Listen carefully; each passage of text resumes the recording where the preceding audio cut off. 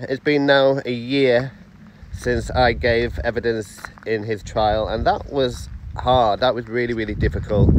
I felt very alone, and especially in the cross-examination where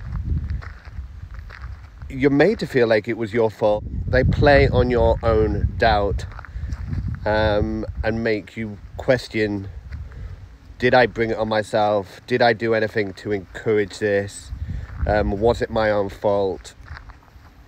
So those are questions that had been bubbling away even when all this started, when I had friends and family challenge me and say, is that stalking though?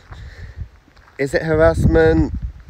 And even challenged me saying that I was wasting police time by going to them with all this.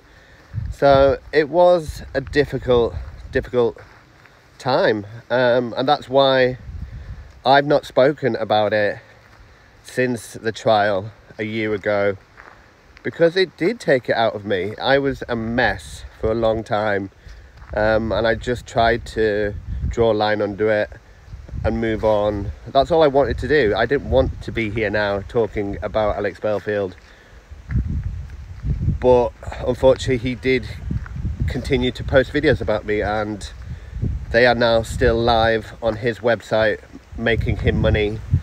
And obviously with the outcome of Jeremy Vine's civil case, and he got his apology and his acknowledgement and damages, and I still haven't. And it's difficult to kind of reconcile and process that, because you want vindication, you want people to believe your side of the story, and at the moment people are still defending Alex Belfield,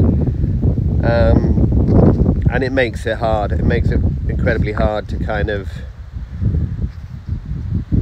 forgive him if he won't even acknowledge or accept any responsibility.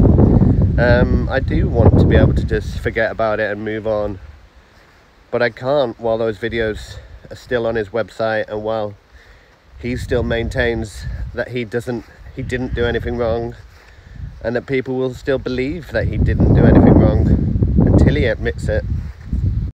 If you can help, I'm raising money through crowd justice to cover my legal fees. Thank you.